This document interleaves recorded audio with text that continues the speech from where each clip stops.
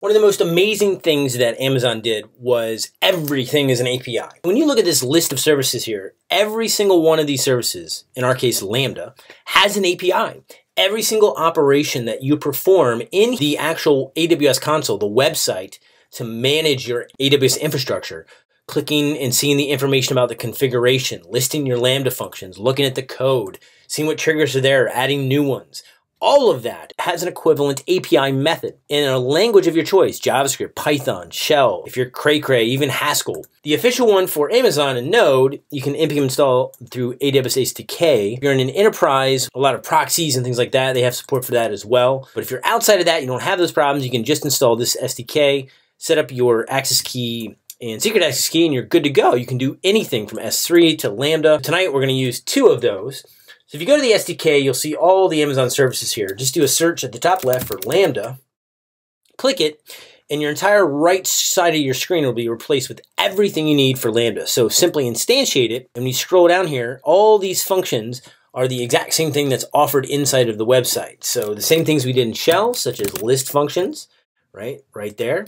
And you write it in JavaScript, and it comes back in JavaScript, which is fantissimo. Vert, our existing two scripts, our update script, right, which actually zips the code and then updates it, and then our invoke script, which invokes the function. We'll create a new file called update.js. Log first.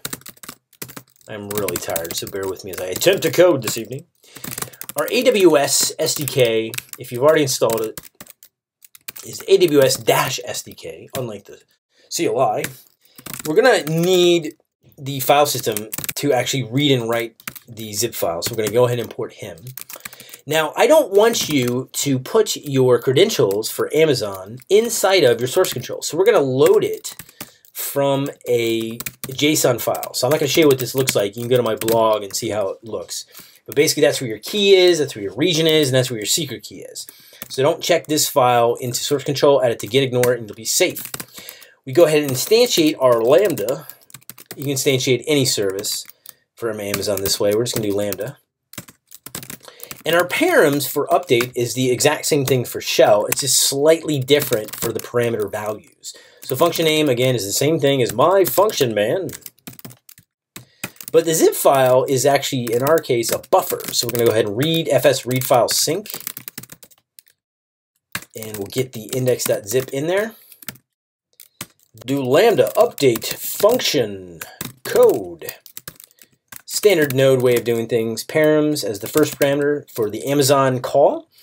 And then the callback has the whole error/data paradigm of if there's an error, we'll send it to you as the first parameter. Otherwise, nothing. So if there is an error, we'll log it out. And abort the function. Abort! We've got an error. Otherwise, we're good to go. Funky Comedina. Let's log out the data. So if you do node update or node update.js, whatever is your way of doing things, you can run it.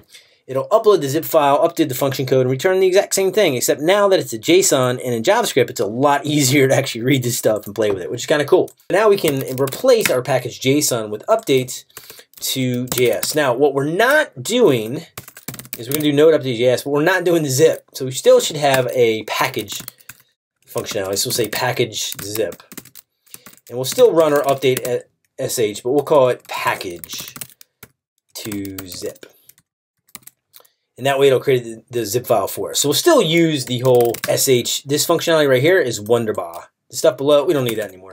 So that's how you update your function using JavaScript. Let's do the same thing for invoke. So we'll say invoke.js.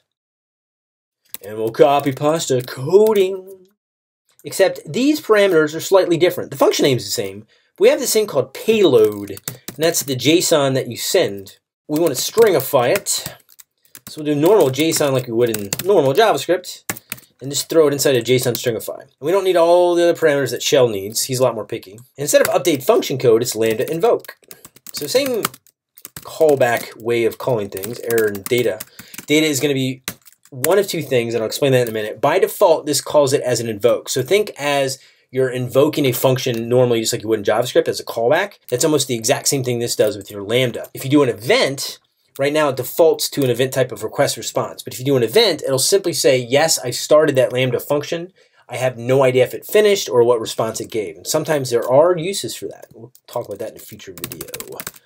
For now, exact same thing, log the error if it occurred, and then abort the function. Otherwise, log what kind of data we got back from the function. Check for red, we are good to go. Now you can run node invoke, just like you did with update, and it'll remotely invoke the Lambda function and give you the result back as JSON. So this is the JSON response that you sent back with the stringified payload, so we could decode that if we wanted to do some better checks against it. We'll go on our package JSON, replace this with node invoke JS. And once we change this to a package in a zip file, we're good. We can now edit code, repackage our zip. We can actually call this to make it easy and evil. We can just do a pre-update, and it'll zip our code and then update it. So that way, all you have to do is npm run update, and it'll automatically zip your code. That, ladies and gentlemen, is how you use JavaScript to actually upload your Lambda function. When you change it, simply call npm run update.